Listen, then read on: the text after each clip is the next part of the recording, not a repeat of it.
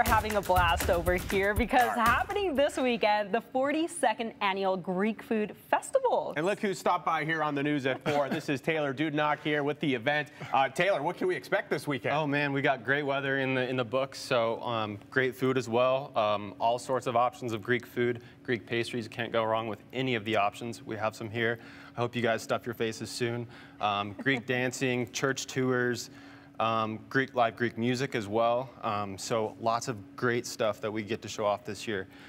We have great Greek wine as well. Greek beer is a new one this year. All of our beer, local beer, is from Boise Brewing. We're also serving Idaho Kombucha Company, which is a new addition to the menu this year, so we're super excited to add that to the menu. And one of the great things about the Boise Greek Food Festival is the fact that a lot of the proceeds that we make, the profits, go back to the community. So Life's Kitchen is one of our biggest supporters of the festival. They help prepare a lot of our food. So we donate back to them and give from our hearts, as well as 7 Cares. We also donate to you guys, and we're very grateful for all the representation that you guys provide us. And for supporting us as well.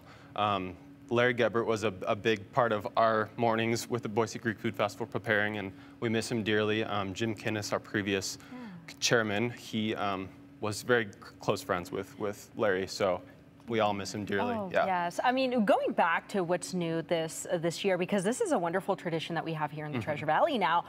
Really, can you expand on what we can see, what new items, what new things we're going to be able to see this year? Yeah, absolutely. So as soon as you walk into the festival, you're going to walk in and smell all the smells of the food. So souvlaki, you can't go wrong with souvlaki. You got your gyro, which is amazing. Falafels, salads, all those types of options.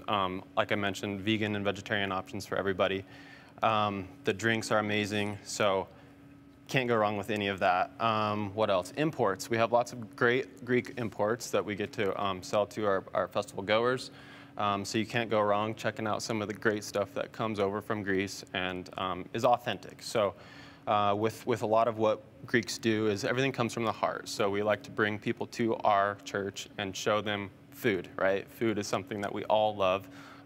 Greeks especially love food and love providing hospitality. So that's never something new, but something that we always love to provide for our festival goers. I'm thinking about the souvlaki right now. I'm getting a little hungry. Yeah. I know folks are going to want to know. You mentioned the church. Where's the event happening? And again, where can we find some more info on it? Yep, so Saints Constantine and Helen Church is on the corner of 27th and Bannock. The festival is going from 11 a.m. to 9 p.m. on Friday and Saturday. So you can also check out our website for more information, and our menu is there, so you can go find out what you're going to have for the festival and be ready to eat. Okay, well, we do have to take a quick break here, but before that, can you tell us the correct pronunciation of a gyro? A gyro. Oh, there you go. Yeah. Not gyro. Not gyro. You heard it here. All right, we got to go to break. We'll be right back after this.